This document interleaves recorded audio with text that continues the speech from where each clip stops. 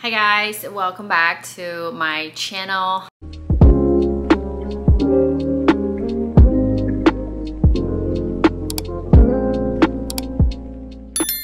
So in today's video, it's going to be a live update and also just sit down video to talk about my struggles being as a full-time real estate agent and now a mom.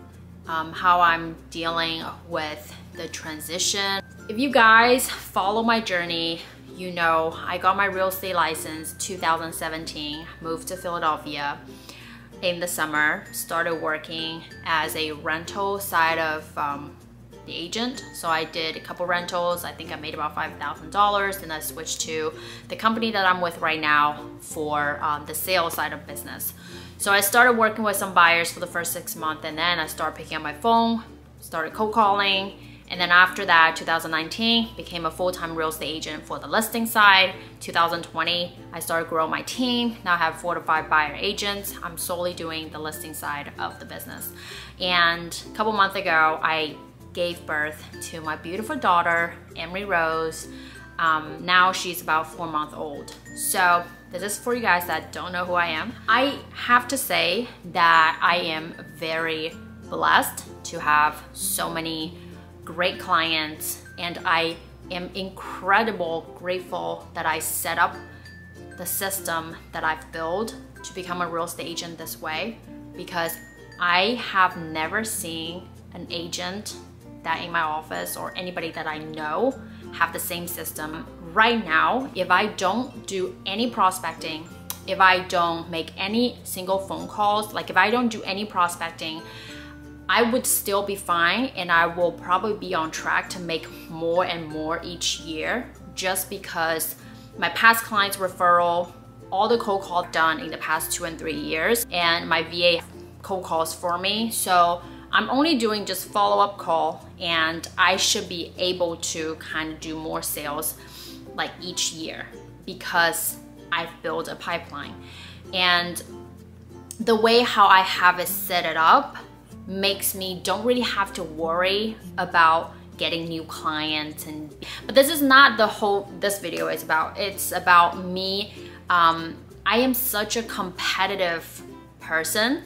When I'm in this job, when I'm being a real estate agent, every 6 months I tend to do things to get me out of a comfort zone, to pick up a different challenge. Now this is like 6 month mark, and when I reach to this year, the 6 month, I just feel like I'm not gonna be able to hit the goal that I have set for myself this year.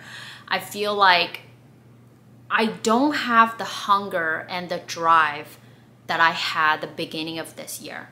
When I was pregnant, I was interviewing different virtual assistants. I was training them. I was doing so much more. But right now, I'm not even pregnant, but I just don't have the same drive anymore, which concerns me.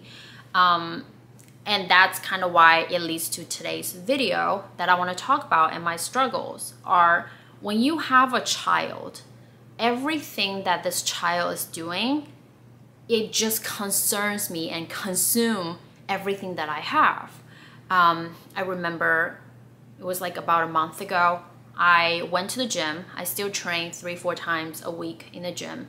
And I had a different purse that I brought. So like my cell phone was in do not disturb and it was in my purse. Normally I check my phone even when I'm working out, but because it's like a different purse, it's some weird zipper. So I just kind of leave the phone in my bag. I just didn't check it. It was just for like that 1 hour. And I remember before I go in for that workout, I checked in the camera. I saw that my daughter was sleeping right next to my husband. So I left, I put blanket and pillow to the left side of the bed where next to my husband is, and my daughter is like literally like in his arm. And after I left, I saw that she was laying sideways to the left side of his arm, but I don't have any pillow and blanket over there. But I know because she still cannot flip her body yet. So even if she would start to flip, which I don't think that's gonna happen, she would like go so many flips to hit the side of the bed. And then she would go like at least 5 to 6 flips until she hit the end of the bed. So I just don't think anything would happen. Like she's not gonna, you know, get off the bed. But after my workout, I saw there were 10 phone calls from my husband, and I picked it up, and he was like screaming at me, and he basically just told me that my daughter fell off the bed. And I started like bawling my eyes, I started crying, and you know, I just have all these like bad ideas going through my head. I didn't want her to get hurt. You know, she fell off the bed, she kind of was kicking, and you know, all of a sudden like she fell this way. But the moral of the story was to kind of let you guys know, ever since that happened, I just have like at the back of my mind, I just feel like there are always accidents that's gonna happen like for a child. So every time when I'm even in the office doing work, or if I'm working out, I just want to finish this task quick so that way I can come back home and kind of take care of her. And with that mindset, it just make the productivity that I have differently, and affected me for 2-3 months. You know, now I'm slowly adjusting to work from home so that way I can keep an eye on her. You know, I'm slowly just kind of fitting the role and not to like freak myself out too much. So that will be, I'll say, my #1 struggle. That's like being a full-time agent and at the same time like being a mom. I don't know how any other mom does it. Maybe it will get easier when she gets bigger. You know, I send her to kindergarten or daycare. There are, you know, people there taking care of her. I don't know, maybe that'll get better, maybe it'll get worse. But if you guys have any tips, feel free to leave some tips down in the comment section below. The next thing that I am really struggling with my mental health is I feel like I get anxious all the time. I get overwhelmed all the time. Right now I'm running 2 different channels, and I have been reluctantly, I just have been very slow on producing content, and even, you know, just putting out more like short videos on Instagram, or even like content on my other Chinese YouTube channel. It's like my mind is not there. I don't know if my content will be good enough for people to see. Like I started doubting myself. I don't have the same confidence level that I had before. I took 2 months kind of just slowly to build myself back up and try to figure out a plan. And now I feel so much better. I have listed kind of 4 tips that really helped me.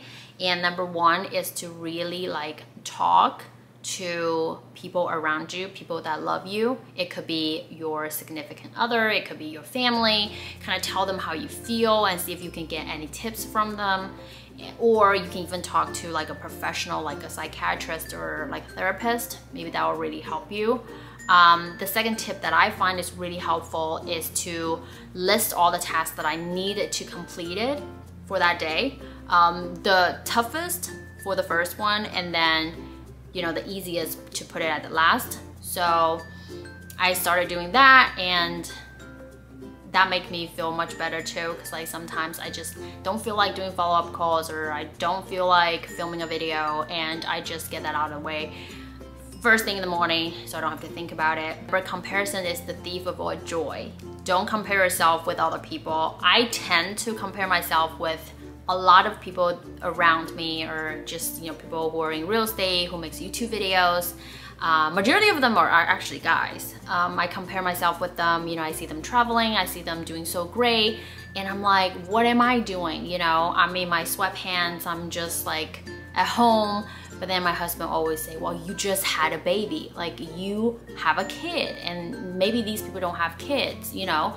So that makes me, if I continue to compare myself with other people, it doesn't make me feel good. So right now what I do is like I try not to compare myself. Sometimes if like seeing things that doesn't make me feel good, or I tend to just don't look at them, don't consume too much of social media, and really kind of spend time with my daughter.